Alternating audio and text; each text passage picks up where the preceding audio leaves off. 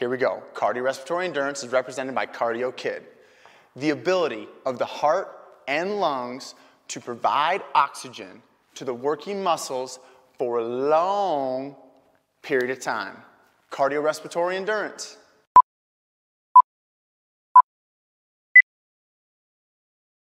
To begin, squat down. As you jump up, extend your hands up above your head. Try to jump as high as you can. When you come down and land, make sure you're under control. Down, up, down, up, down, up. Focus on exploding up, reaching up as high as you can.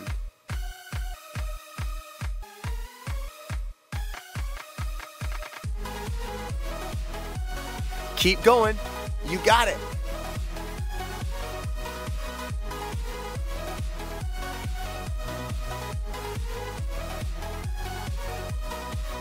Almost there.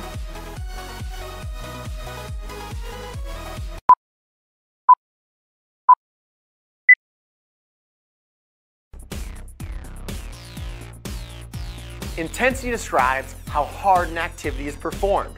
There are 5 levels of intensity. Let's break down each one. Intensity level number 1 is media C.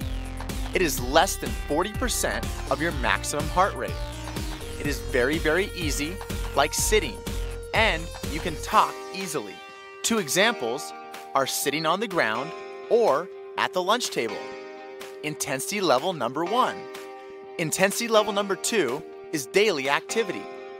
This is 40 to 50% of your maximum heart rate. It is an easy, all-day pace. You can talk easily and you're not sweating. 2 examples are unloading the dishwasher and vacuuming. Intensity level number 2. Intensity level number 3 is your base. This is 51 to 65% of your maximum heart rate. This is moderate and a little uncomfortable. You're starting to sweat a little. You can talk, but it's not easy. 2 examples are shooting baskets and playing catch. Intensity level number 3.